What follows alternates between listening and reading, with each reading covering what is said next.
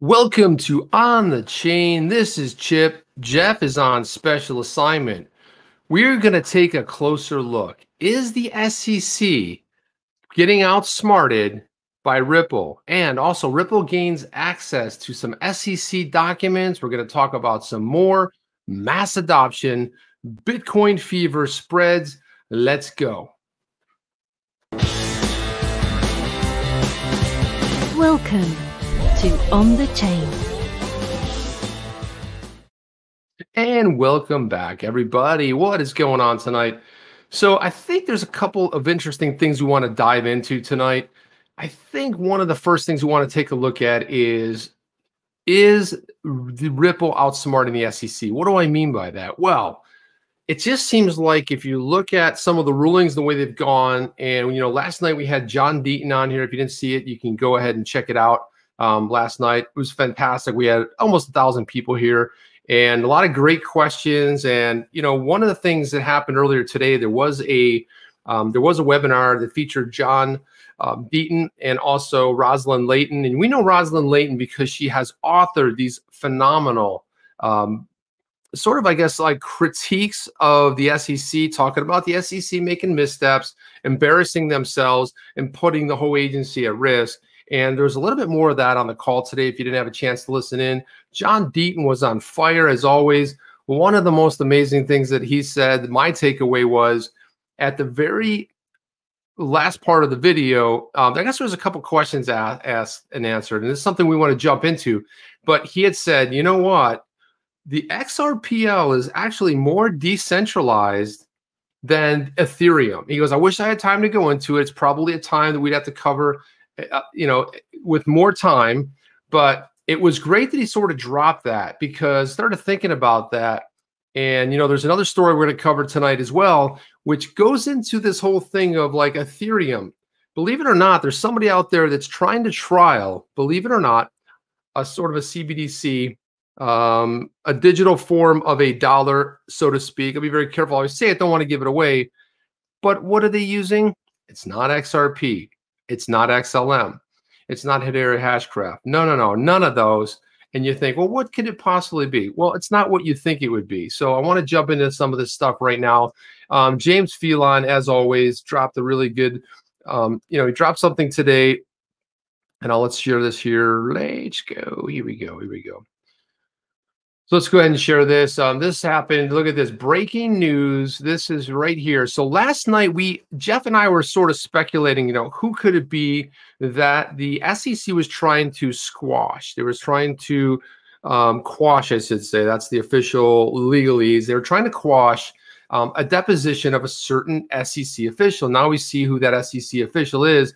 I originally said Hinman. It's got to be either Hinman or Clayton. And it turns out that it is William H. Hinman, formerly of the SEC. He was the ex-SEC director of the Division of Corporate Finance. And so this broke I think this about 5 o'clock, which is a couple hours ago, about 3 hours ago, this broke.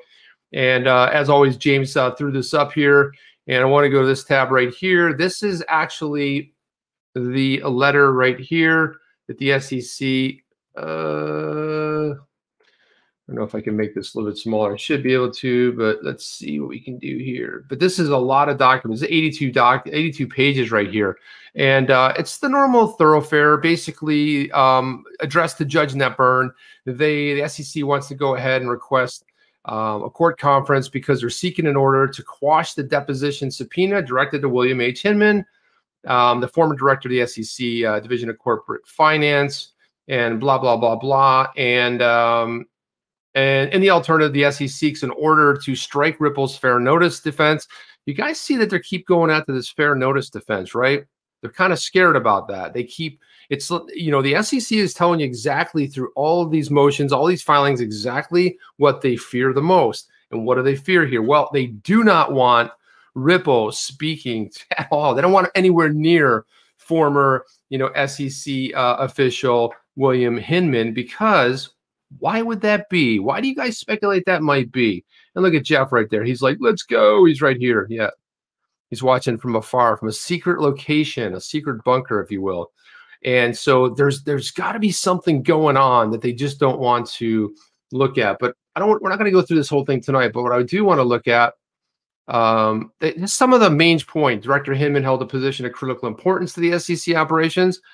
Bingo. Yes, I like that. Let's take that. That's cue that up. Keeping track here. 2, Hinman has no firsthand knowledge of the facts underlying this action. Oh, isn't this what you say when something goes wrong? You'd be like, oh, they don't know. They don't know anything about it. How would he possibly know? He was an SEC official. There's no way he'd have any knowledge of it, right? It's kind of almost as if like, oh, okay. Yeah, it doesn't sound guilty or anything. The subpoena should be quashed because the defendants cannot meet their burden of demonstrating exceptional circumstances justifying it. Yes, they can. Director Hinman served as a high-ranking government official. Yes, that's why they wanted to depose him. Defendants cannot demonstrate exceptional circumstances. They continue to go on. A lot of legalese. It's just more of the same. They just go more in depth. Obviously, they will cite a bunch of other cases, like the Village Hoffman Estates versus Flipside, Hoffman Estates, blah, blah, blah. So they basically got to just show that there's some teeth behind what they're doing. Now, the exhibits are interesting here because here's one right here. There's the subpoena to testify for William Hinman.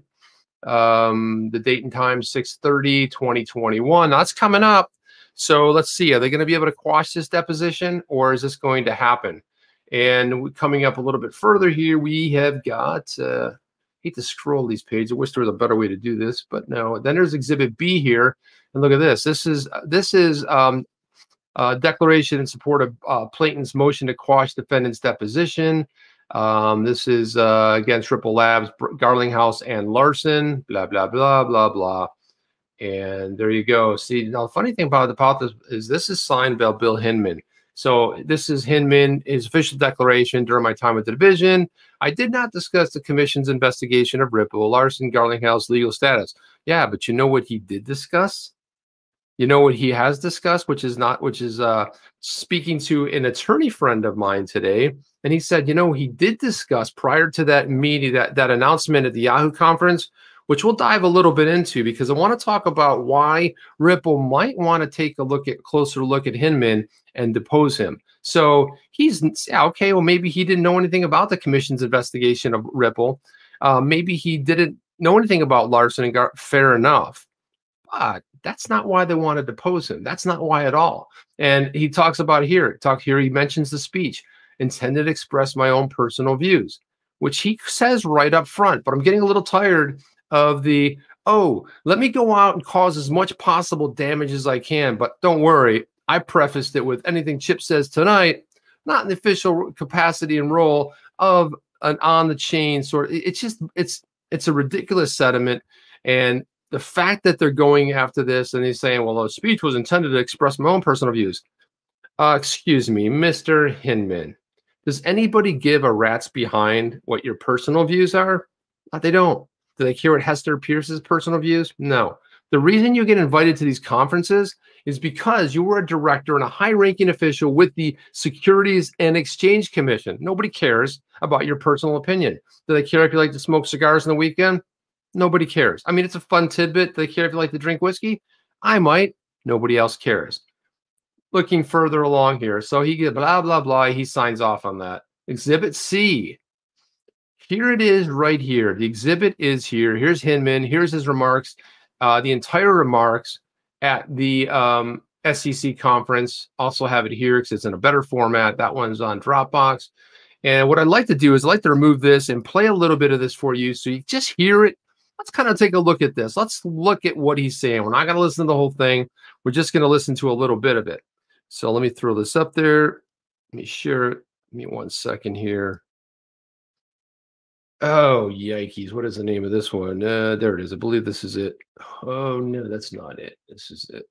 There it is right there. And let's see. Guys, you have to tell me in the chat if you can hear it because I don't have Jeff, or Jeff can tell me in the chat. But I'm not going to be able to hear it. But I want to hear if indeed this is going on. Let's make this a little bit bigger here.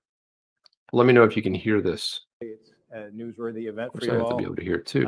Something not so newsworthy. I'm going to remind you that my remarks are mine alone, not necessarily those of the commission. Now, if you guys were able to hear that, basically what he said there is, these are my own remarks, not that of the commission. Then why? Siri doesn't understand, but why in the hell would you get invited to a conference as an SEC official, but you're going to get up there and say, well, anything I might say, it's just my own personal opinion, right? So hopefully you guys can hear it. Beautiful. So I'll play a little bit more of this, and you can see sort of his demeanor. Now, he says something really important here. Let's see if you guys can catch it. The commissioners or the staff. But this event gives us a great opportunity to address a topic that I think has been a subject of considerable debate in the press and in the crypto community. And that's whether a digital asset, a token, a coin, offered as a security can over time become something other than a security. Okay, so could it become something other than a security? Well, it certainly could become something other than a security, right? But it's a pretty sensitive topic. Remember, this is 2018. It's almost 2.5 years ago. Actually, it's 3 years ago, I believe, because it was on, June 14th. And what are we looking at? 24th, a little over 3 years ago. And he's giving a very sensitive speech, something we've been waiting a long time to hear about digital assets. And I think I missed the very beginning. I wanted to play that beginning part again. Yeah, let's just listen to what he says. It's a newsworthy event for you all. Something not so newsworthy, I'm going to remind you that my remarks are... So it's a newsworthy event for you all, and maybe for some, not a newsworthy event at all. You know who it's a newsworthy event for? Us. You know who we are? We are the XRP holders. We're called investors. And you know what?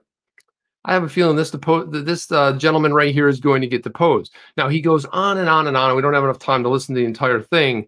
But one of the things that does happen in here, and we will kind of highlight in text form, because I want to run through some of his remarks, is that Mr. Hinman here, he's an official of the SEC, was invited to speak at Yahoo conference here. Let's throw this on here.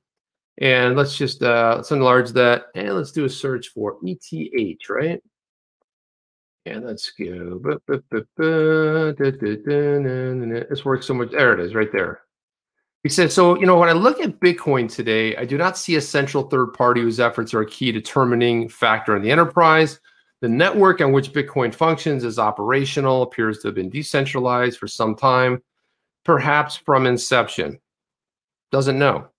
Applying the disclosure regime of the federal securities laws to the offer and resale of Bitcoin would seem to add little value, in putting aside the fundraising that accompanied the creation of Ether. Based on my understanding of the present state of Ethereum network and its decentralized structure, current offers and sales of Ether are not security transactions. Right there. There it is right there. There's the magic. Why? Because he's stating that at the present time, 2018, not 2014, when Vitalik Buterin had a sort of a sale and didn't distribute in 2014 in July, and didn't distribute the coin until a following year later in July of 2015. That right there smelled an awful lot like an ICO, initial coin offering, which, guess what? Everybody who's come up against the SEC lost, right? But what he's saying right here, I think, is kind of key, because I think this is where Ripple's going to hang their hat on. Based on my understanding of the present state, right? Now, here's the weird thing. Based on the present state. Now, based on the present state of XRP, why did they come out and say that? This is something last night that John Deaton talked about, saying, that if he has his shot at it, that's one of the things he wants to go in on some type of an oral argument. He wants to be able to say that why would come out right now and say today's present XRP is not a security, because that's kind of where he's going on this right here. And he says, and with Bitcoin applying for disclosure regime of the federal securities laws, blah, blah, blah, blah. So he says, I want to like to emphasize whether that analysis of whether something is a security is not static and does not strictly adhere to the instrument. Even digital assets with utility that functions solely as a mean of exchange in a decentralized network could be packaged and sold as a strategy that could be a security. Yeah, they could be, but more than likely, they're not even going to be anything like a security. So he goes on. I mean, it's a long speech. You guys can listen to it. You can read it. But I wanted to put that up there because I think this is what's really key. Now, how did he arrive at this? And, talking to an attorney friend of mine, I guess there is some people that he reached out to sort of get some input around this speech, right? And what did they say about not only digital assets, but Ethereum in general. Did they not know that Ether back in the day as a digital token, sure, looked like it could have been a security, sure, packaged up and sold like a security? So I think this is what they want to get at, communication. And you can kind of tell because the SEC is freaking out. And this is where I believe the Ripple is outsmarting. And it's not really necessarily Ripple, but it's the attorneys. They're seeing little cracks in the armor. They're seeing little dents. They're seeing the little faux pas and mistakes that the SEC is making. And that's one of the things yeah, here we go right here. Buford T. Justice says Vitalik was selling ETH to finance the project before the network was finished. Absolutely. Then gave themselves large numbers of pre-mined ETH. Huh. Well, that's funny because that sounds very familiar. Now, it is different in the sense that with Ripple, and the key thing here is that Ripple, when they were gifted the token, or it was open coin, it already existed. They didn't mint it. They didn't create it. It was already done. Now, in the sense of with Vitalik, it's exactly right. They hadn't finished the network. That's why a whole year elapsed. And it was kind of like a fire sale. If you get in now, you can get it for, and I don't remember what the offer price was. Maybe you guys can throw it down there. But there was a set offer price. And they said, well, if you get in right now, you can get it this price. So you kind of like pre-bought it, wasn't available, wasn't ready. Now, it's not your typical ICO where you put up, 4 million or 20 million or 1,000, whatever the amount of coin is, and then you sell it, right? That's your initial coin offering, and you open it and it goes up and down, and you go ahead and purchase that. But sort of looks like that because you did pre-sell it. It was a year before it was actually distributed, and it also was Buford T. Justice right there pointed out that it wasn't finished yet, and that's one of the things that they did. So that right there, just looking at looking at some other comments in here, and so that's one of the things that I think that one of the reasons they want to go ahead and do that. Now, Ripple gains access to SEC internal policy docs. Again, more and more big wins here.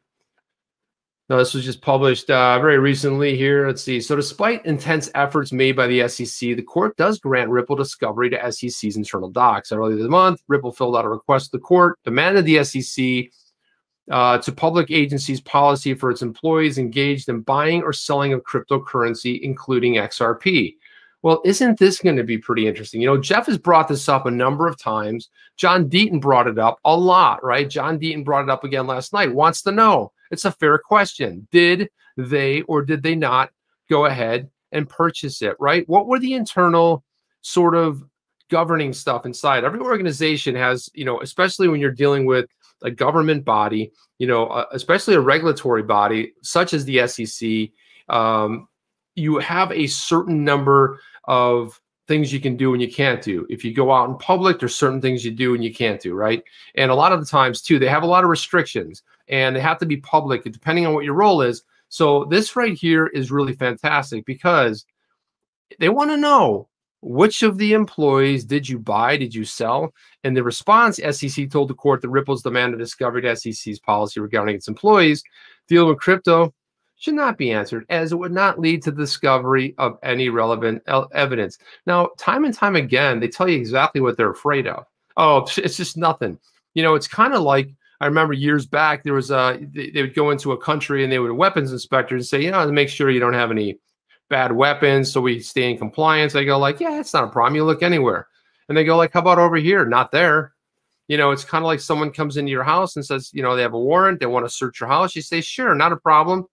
But you don't look in that room over there. Of course, don't look in the room. So it will not lead to discovery of any relevant evidence. Well, if it wouldn't lead to any discovery of any relevant evidence, then why not? Why aren't you okay with it then? If it's a nothing burger, say, hey, I don't care. Look at anything you want. We have nothing to lose here. So on the other hand, Ripple remained persistent, argued not only discovery would be relevant, but it also could help the firm prove Ripple's allegations that the SEC failed to provide the fair notice to the firm of the lawsuit. So again, they're tying back the fair notice because who was the failure to provide the fair notice? Not a Ripple.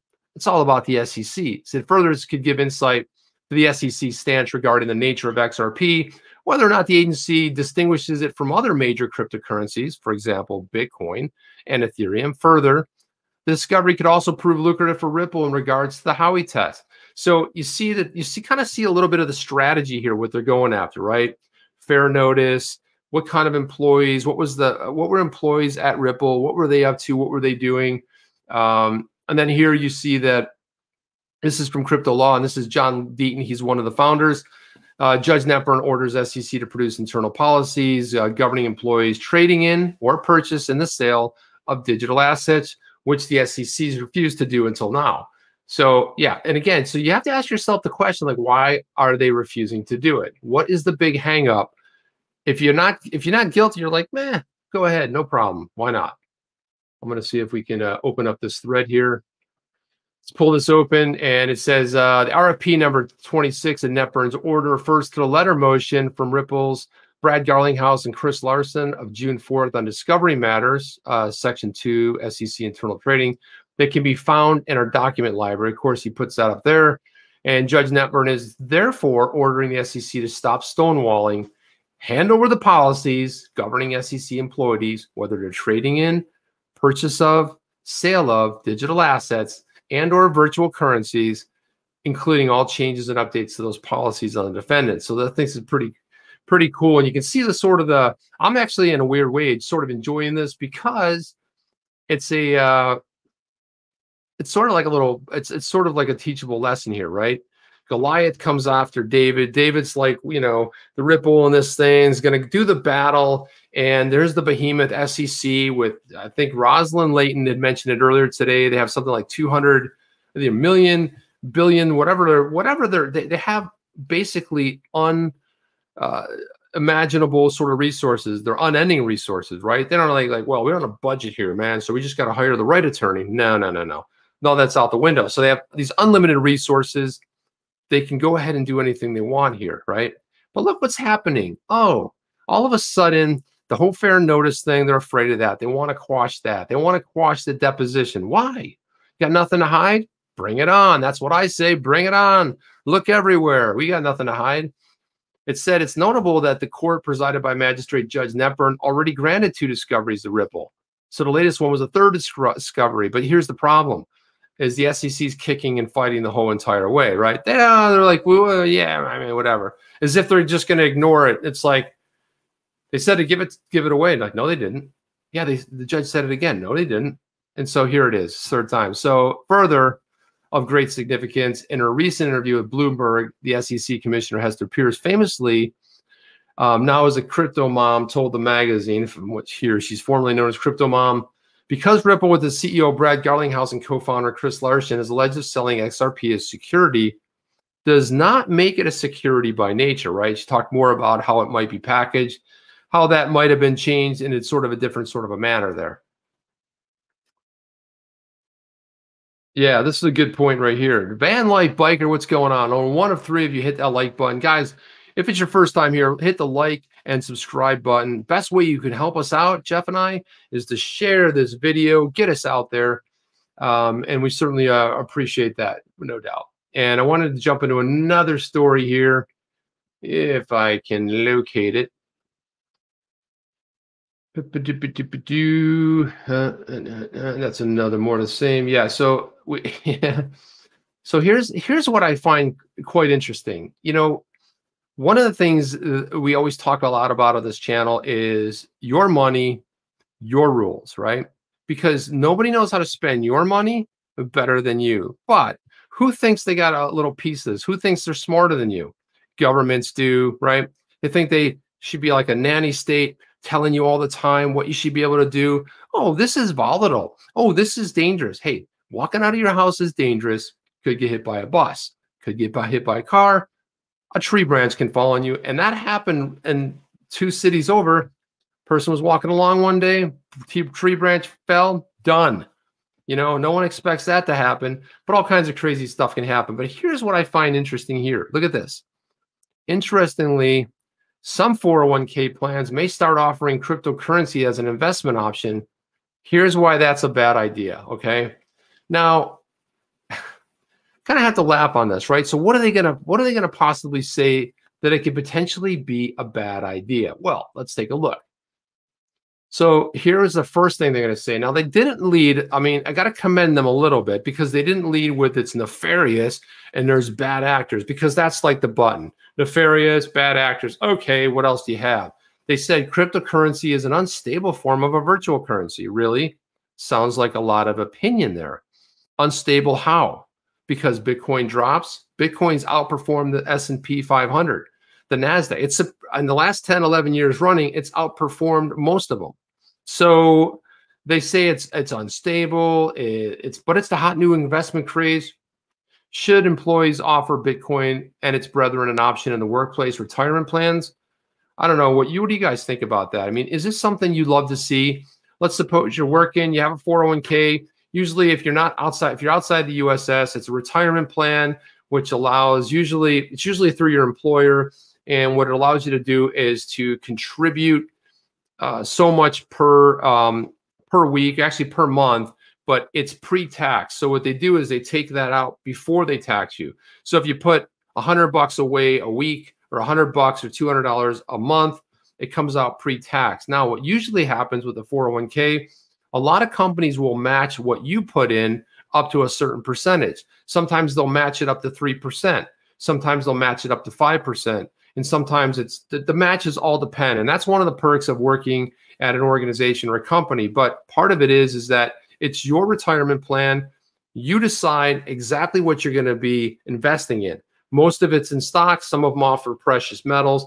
But the key part here to remember is your money, your choice. So you go in online or you work with an advisor who represents the organization. And it's usually done by a third party. It's never done by the company you work for. And what they do is they can advise you, but normally you go in there, you select a couple things, maybe you diversify, maybe I'll put 30% here, another 30%. You see it go up and down, and you can basically move it around. You start seeing a dip in the market, you throw it into fiat or something stable like perhaps like precious metal if they offer it. That's how they work, right? What they're asserting here is that they just don't think you're smart enough to really work with your own money. And for us all, which I have to applaud, they're a 401k retirement plan. They think it's a great idea. And so what they did was they went ahead and partnered with Coinbase on their institutional crypto platform. And they're going to be able to offer employers the option of offering cryptocurrency in their plans. I think this is a great idea. Now, they do have IRA plans, which are individual retirement accounts. This is a little bit different in the sense that you can always have an IRA, but the 401ks are usually a little bit different the way they're set up. IRAs also have limits as well. And if you have an IRA, there's a couple of them out there right now that allow you to invest in cryptocurrencies.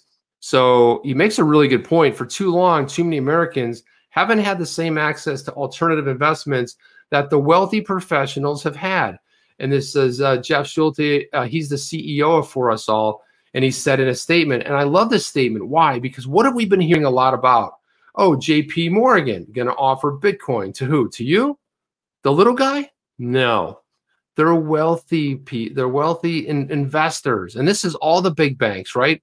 We've all gotten wind of this, that they're going to be able to provide this to the wealthy. Not you. No. And I'm not saying you're not wealthy, but I'm just saying the big, a small elite part of them. What he's trying to do here, what Jeff Schulte is trying to do here, is saying, hey, too long, too many have suffered. So under the For Us All offering, employees can elect to transfer up to 5% of their retirement balances into a secure account. Now, this would allow them to buy, hold, sell more than 50 cryptos.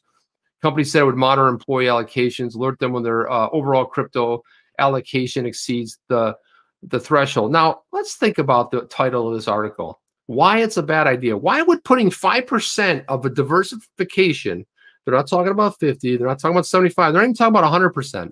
They're talking about 5%. And whoever wrote this article, well, that's a bad idea. That's a horrible bad idea. Here's this from Rob McDermott. He says, my crypto portfolio has destroyed the gains from mine and my wife's 401ks. Same here. By destroyed, I mean hundreds of percent. And that's not even reached my expectations. My Edward Jones guy stopped calling me. Because, he calls you up. He's like, hey, Rob, I want to talk to you a little bit. You're like, hang on a second, hold my beer. I'm doing 600% in this one. I'm doing 1100% in this one. What you got?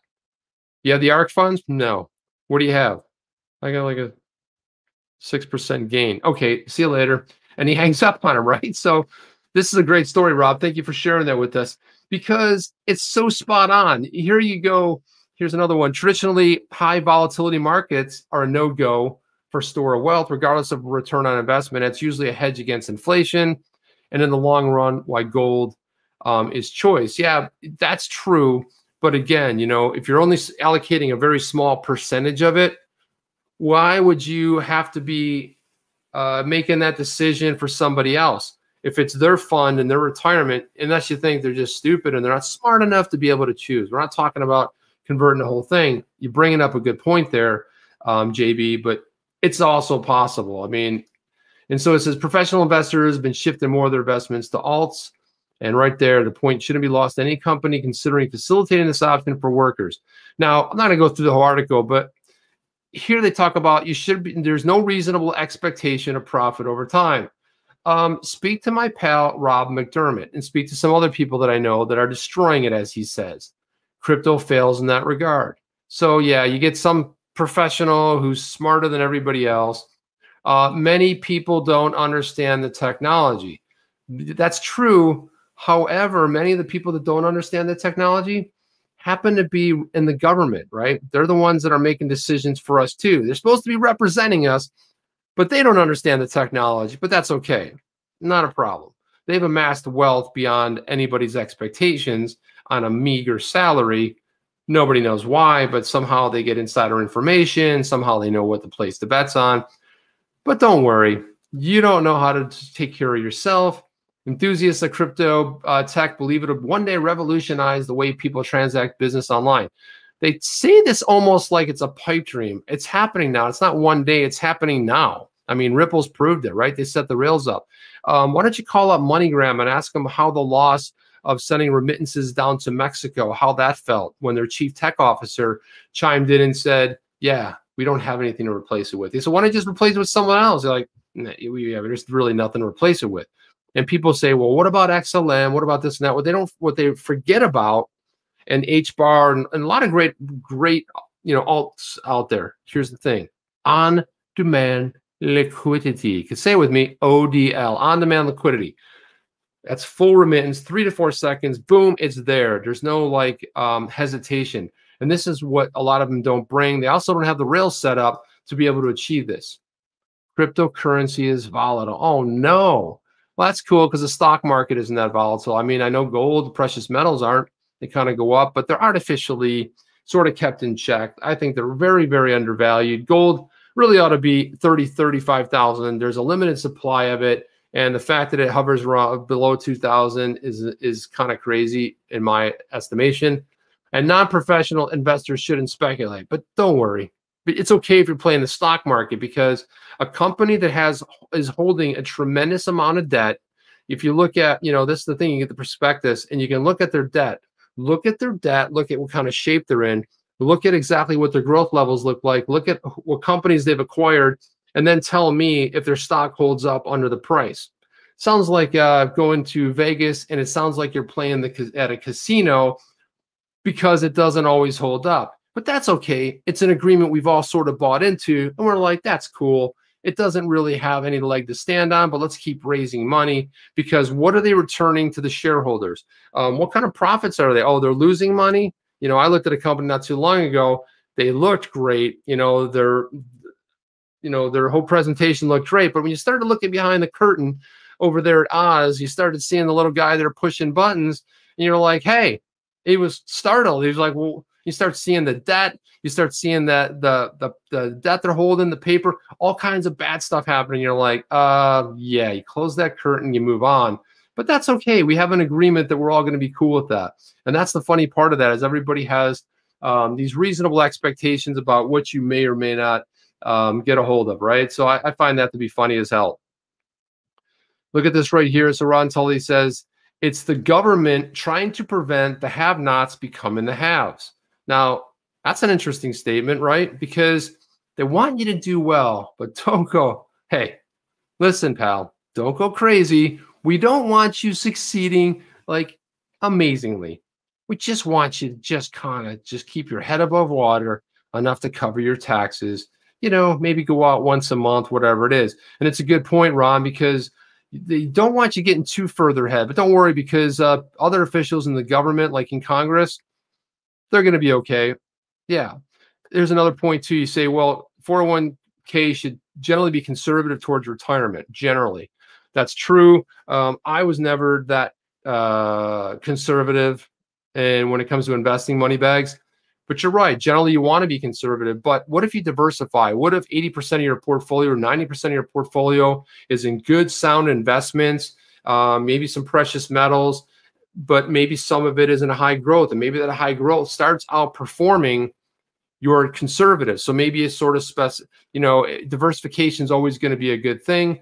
Yeah, here's let me see what else we got here. There's another one I wanted to play. Here's the one right here. Hans Loaded. He says, Chip, the low-key conspiracy theorist. I don't know how low-key I am. I just know that I hold back a lot. And there's certain things that you can get away with saying, certain things you probably don't want to say. So I don't know how low-key I am. And Berserker or Hans Loaded says, yeah, you're right. I mean, sometimes, but you know, there it is. Chip the Patriot. Yeah, we're all patriots when it comes to looking out for each other, looking out for our own bottom line, because why? We work hard, right? Want to keep as much of our money. And one of the big issues that we see here is the fact that you have this central banks who have created a system. It's an awesome system, a great gig if you can get it. Central banker, yes, you loan money to this so-called sovereign country. You loan them a dollar, but they now have to borrow $2 because then they have to pay the interest. Imagine that. Doesn't matter what country it says or what it says on the actual banknote or the fiat currency. Where is it coming from? Yeah, it's coming from a central bank. Debt. This whole system is built on debt. And that's why the house of cards cannot sustain. And usually the system lasts 40, 50 years, but some cases it can last a little bit longer. So I thought that one was a little bit insane. So now we're going to jump to a little bit of tech here, because the company that I really have a lot of respect for, and it's somebody who very early played in the XRPL space, and that is none other than the Puma browser. This is Puma. They put this tweet out today. It's a really great tweet. Search is something deeply personal, and we should focus on making you happy, not the advertiser. Now, if you guys aren't familiar with the Puma browser is phenomenal. It's one of the ones that I've basically been using it since it came out, and I've seen it grow. Now, what's cool about it is that if you have a Coil account, by the way, if you're watching this right now with the Coil account, thank you. Why am I thanking you? Because you are streaming micropayments of XRP right now to on the chain. How do I know that? Every night, Jeff and I, receive an email that says, hey, you received this amount of XRP. Now, it doesn't say who it's from, but I know it's from you with the Coil account. And if you're holding a Coil account, once you plug that into the browser, you're done. There's no plugins. You go ahead and you put you basically log in. And so if you're watching it on your phone, you use the Puma browser and it's streaming those micropayments.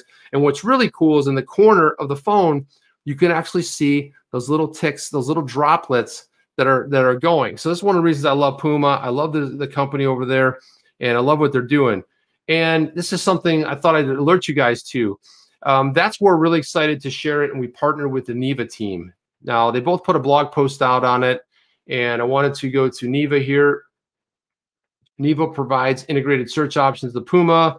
This is a privacy-focused browser, something we talk an awful lot about, Jeff and I here.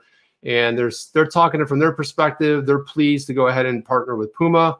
Fast, private mobile web browser, an ad-free internet ecosystem. That's why they use Coil. Easy to support creators, game app developers, charities. Neva, like Neva, Puma is committed to creating a service that's private and ad-free. So that's one of the things. Let's go back here.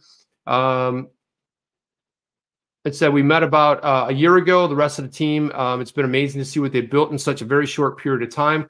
Now, what's cool about this, you guys might find this a little bit interesting. Like this one, I found a little bit, I'm kind of taken back a little bit by this. So I go look at this and I say, oh, who is Neva actually search reimagined? We've seen a lot of stuff come out on the blockchain, but you're like, okay, so there's DuckDuckGo. There's a lot of things that really are, you know, the Brave browser, which I'm using right now, that you can set it to sort of protect your privacy, get rid of cookies, any kind of trackers.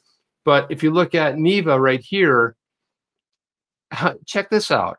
Created by ex-Google executives. Now, who tracks the daylights out of you, right? Neva says it gives you a private ad-free search experience. So basically, you go in here, throw up your email, and here's what it looks like. Hey, did you know that 40% of your search results are actually ads? You know, you're looking for something, you look, click, click, click. And the funny thing is, if you're an advertiser and you have the ad on top that you're paying for, and your result comes up in the very first result, if people click on the top, you just paid for that, even though it came up in the search result. You'll see this very often when you're looking for stuff. And with it's 100% real with Neva. All you're doing is getting results. Why? Because they're not making any money based off of advertising. And they block all the trackers. It's very similar to what Brave does. They block all the trackers. They've got a bill of rights. This is something we've been calling for a long time, a bill of rights, right? We need a digital bill of rights, the same way there's one in the US for the country. It basically is a core set of privileges that every American shares, right? And they talk about privacy, reasonable data collection and controls, know how your data is used, your data ownership and portability. And also a company like permission.io, where they're doing something revolutionary in the sense that they say, well, like, hey, if you're okay with how you want to share your data, why would you let a third party benefit from that? Why don't you benefit from that yourself? And you set the controls of how that actually works with you. So I find this to be really cool. I always like more and more of these things coming in here. It's cool that it's a bunch of ex-Googlers that founded it. And it says, do you get generic results when you search? We let you pick the news sources you trust and the retailers you love. Because what always happens? Who is picking these so-called trusted news sources, right? You know what it's like. You search for crypto, and what comes up? The paywalls. You ever notice that? You do a search for a particular story. You're looking for something about XRP. They have a new partnership with somebody, and what do you find out? Oh, it's the you know, the usual suspects there, right? The ones that basically do advertising. And you're like, no, I want a different source. There's sources that I like and I trust. Maybe it's not these other sources over here. So they let you pick them. Brave does to an extent as well too. And but I think I love new tech like this. There's the team right there. These are the experts. Obviously, there's the ex-president of the G. There's the ex-SVP of G Search. There's the CEO and co-founder, ex-SVP, and the ex-VP at G, right? So what does that tell you? 4 of them that's got together and said, hey, we can do this better. We can do something different. They got a whole story that I'm not really necessarily going to get into. But again, guys, check this out. It's at Neeva, Neeva.com. I'll drop it in the chat. Check it out. Also, the Puma browser. If you're not using it on your mobile, it's available on iOS and Android. And I personally love it. Use it all the time, especially because of Coil. And I like to basically, if I'm watching YouTube, unfortunately, it's never on a desktop. If I'm watching on desktop, I've got a Chrome plugin for Coil, but it may not always be the case. Sometimes I'm watching on my phone and I want to support other creators. Name all the creators in the space, especially in the XRP space. They're all using a Coil additive. So that's why it's really nice. You want to support creators and kind of spread it around. That's a really nice way to do it. I highly recommend that. Let me go back to the chat here. Let's see what we got here. Let's see what we got in the chat here. We have vlogs and yeah, man, berserkers in here. We need more cowbell. Yeah, right here. And there's Anise saying our rights, which they're determined to erode. Yeah, that's something, right? There you go. That's something right there. And Alex D popped in here with the super. And is it on here, man? No, there it is right there. Bam, there it is. Alex D Vlogs. You guys aren't subscribed to his channel. If you want to get positive vibes, if you want to be upbeat, if you want to catch someone who's got the energy, Go check out Alex, man. Let's go chip XRP to the moon. Her name is on the money. And of course, he's probably talking about Rosie Rios, right? But there you go. Her name is also on the money as well. But thank you for that, Alex D. Go sub Alex D Vlogs. And I'd love to sign off at once, at least with your sign off. It's patented. It's your sign off. But I think it would be so much fun to do. And if you guys don't know what I'm talking about, you got to go check out one of Alex D Vlogs and one of his videos, and you will soon know exactly what I'm talking about. Now, we talk about the mass adoption. We talk about everybody getting into the game. Well, you know, it's kind of funny because a lot of the naysayers, the boos, the oohs, all those kind of people that were like, oh, cryptocurrencies. Well, here's one of them. Citigroup. They just launched the digital asset unit within its wealth management division. Oh, really? Huh. That's kind of weird. You don't say. Wealth management, huh? Let's get into this. Wall Street giant Citigroup officially launched the new business. Oh, here comes a, geez, speaking of privacy, sponsored by, there was a sponsored something in there. New business unit dedicated to cryptocurrency and blockchain space, according to a memo obtained by the block. Firm announced Thursday morning the new group, dubbed the Digital Assets Group, which will sit within its wealth management division. And isn't that interesting? Wealth management division, huh? There it is. And that's exactly what we were looking at with that 401k story. Given the new exciting developments we're seeing around crypto, tokenization, and other advances powered by blockchain, we're pleased to announce the formation of the Digital Assets Group. There's a creative name. So again, you've started to see more and more of the big banks. Here's the wealth unit, right? Again, we're looking at who are they going to be able to support? The wealthy, right? So, but what if they bring it down to your level? What about you, buddy? You don't know how to handle your money. Too volatile. You might get hurt. Wait, but I'm only investing 5%. It's a bad idea, right? That's how they do with this whole thing, man. Look at Rob McDermott with the big 19, man. 9. Thank you. Appreciate that. Great content and show tonight, Chip. No need to read and share my donation. Keep it up. Well, that's a little bit too late, but we read them all here because we're very grateful, Jeff and I, for it, and really much appreciated because you know what? Jeff and I know you guys work hard. You guys earn it, and you earn it every single day. You get out of bed, you earn everything. You close your eyes at night. No, you did a great job. So thank you for that. And so when we start talking about the mass adoption, yeah, everyone's flying into the field. Yeah, now it's okay, but it's okay for the wealthy. So when they finally make it available to the little guys, you know, us, they start making it available. You start seeing all the, well, it's bad actors and it's volatile and it's and you're going to really crush yourself and it's going to be a bad idea, right? All over. Now, this right here, I have to get into a little bit because one of my favorite people is Fred Wilson. If you guys don't know who Fred Wilson is, he is a pioneer. But I want to let's start this right here on screen. Let me show this up here. I'll put this up here. Fred Wilson is a VC. He's a venture capitalist. He's also a husband, father, 3 amazing people, a blogger, a music fan. He's a regular person. What he does, he records his thoughts here, and he talks about people. He talks about things that he wants to do and all this other stuff. And I want to check out his Twitter too, because his Twitter is excellent too. If you guys aren't following him, let's see. Did I click his Twitter? Huh. Yes, he doesn't have his Twitter hooked up. Never mind. But anyway, I want to get into this blog post he wrote because I think it's really interesting from a phenomenal perspective. Whoa, whoa, whoa, whoa. Hey now. Whoa, Alex D, what's up, man? Thank you so much, brother. Appreciate that. Chip to the moon. XRP. Thank you, guys, man. Amazing support. Appreciate that. And I like where this is coming from because venture capitalists, right, coming from a different perspective. But look at the title on this. And if I ask you, what do you think this article is about? Regulating software, right? Kind of catches you a little bit off guard. Like, Chip, why are we looking at this? Let's run a little bit deeper on this. I understand that regulators and elected officials need to raise concerns about new technologies and their impact in society. It's their job, or at least part of their job. But I'm also dismayed regularly how poorly many elected officials and regulators understand the technologies they're talking about. Are we on point here? Are you guys there? This is phenomenal, right? Well, what kind of software is he talking about? Well, in particular, I'm deeply concerned about how poorly these elected officials and the regulators understand blockchains, smart contracts, decentralized applications, and organizations. They assume that these things are run by companies and people can be regulated with traditional corporate regulatory activities. This one of the things I love about Fred Wilson is he says a lot with a few words. His posts are never that long, but they hit home and say a lot.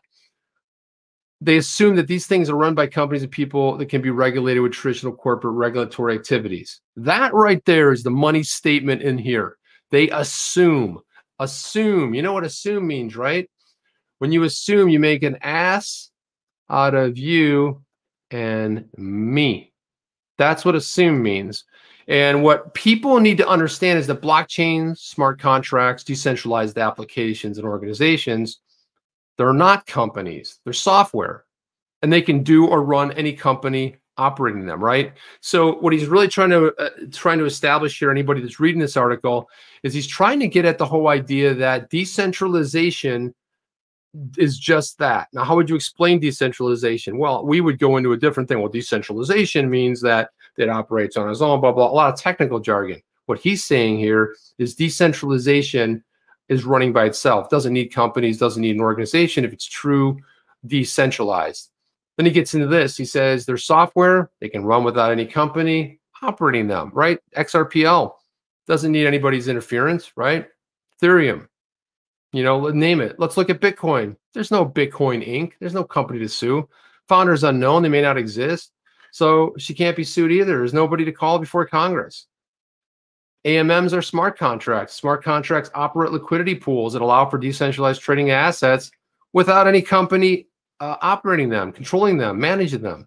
One of the software programs are published on decentralized blockchain. They just keep running without any intervention by anyone. This is a very good explanation. He said, I can go on and on, but I expect you to get the point. Now, he's talking to a different audience. A lot of people who read Fred Wilson know him as a famous venture capitalist, but he's a real, true spoken, average guy that is above average when he comes to conveying ideas. He says, so when somebody says that one or more of these decentralized software, and I like these calling it software, it was funny because John Deaton said something very similar today and last night where he talked about it being code, right? Software is code. So when someone says that many or these decentralized software applications needs to be regulated or, God forbid, shut down, I wonder what the heck are they talking about? I don't even get what that means. Of course, using decentralized technology could be deemed illegal in places. I fully expect that what we'll see happen, but it won't happen everywhere. And the places that embrace these new technologies will benefit immensely from them. So like criminalization of alcohol and gold, these approaches eventually will fail, and they'll harm the regions that try it relative to the regions that embrace it. Man, so much power in this article. And I read Fred Wilson all the time, but when he nailed it, he nailed it. This is some of the thing that I like to see an NFT be made of, because you can put it up on the wall, you could frame it, and it totally says everything you want it to say. Now it says, I believe the more productive path for regulators and elected officials is to take the time to understand how this stuff actually works, I hope, and think about new ways that society can mitigate the risk while gaining the benefits. That's a harder path, but a better path. That's it. That's the whole article. That is powerful. And I want to put it down there. If you guys want to subscribe to Fred Wilson, you certainly could do that. I'll throw it down here if you guys want to read this one. I think it's a great one. You want to share it with somebody who's maybe not so tech savvy, somebody who's like, you know, I don't really get digital assets, or I don't understand what's the whole hubbub about SEC getting sued. I just don't understand it, right? Holy cow, look at this right here. Alex D, what is going on? I just want to make a vlog saying XRP, XRP, XRP. Let's go, Chip. Wow, I love that, man. That is awesome. You do it, man. You make that blog. I'm there all day long. And so, you know, Fred Wilson, when he makes these, like, when Fred Wilson comes up with this stuff, you know, more people are going to look at it. You say, like, oh, I don't know who Fred Wilson is. I mean, who is this guy? Nobody really knows who he is. Well, he founded something called Union Square Ventures. And I want to get into a little bit about New York. I want to get so you guys know a little bit who they are. He was early into Twitter, Tumblr, Foursquare, Zynga, Kickstarter, Etsy, MongoDB, which is Mongo database. He sees trends before they happen. He catches stuff before it's out there. And the fact that he's been writing this little blog for the longest of time is just phenomenal. And Fred Wilson is, he's a giant in the industry. Man, really love what this guy's up to. And I'll show you, I want to go to, I was going to show you some more of investment. You guys kind of get the idea, though. He's a giant in the industry. He really is somebody that you put a lot of stock into. As far as following what he's into and what he's investing in, and I'm trying to look for, I wanted to find some more of his, here it is right here. Boom, boom, boom. Is that it? Union Square, what else did he have here? Yeah, also Coinbase, I believe, too, early investing. But again, he's a superstar. But if you guys want to take a closer look at that, share that with your friends, because they'll sort of understand what exactly goes on when somebody from a different perspective is looking at it. Someone like a Fred Wilson from Union Square Ventures, someone who is a basically a giant, man. And the best thing I can tell you guys here is that Jeff is going to be back when? Oh, that's a mystery. I'm not going to tell you exactly when he's going to be back. He's going to be back very soon. But here we go. Here's what I wanted to show you guys. So here you go. Here's some of the brands that they've invested into right there.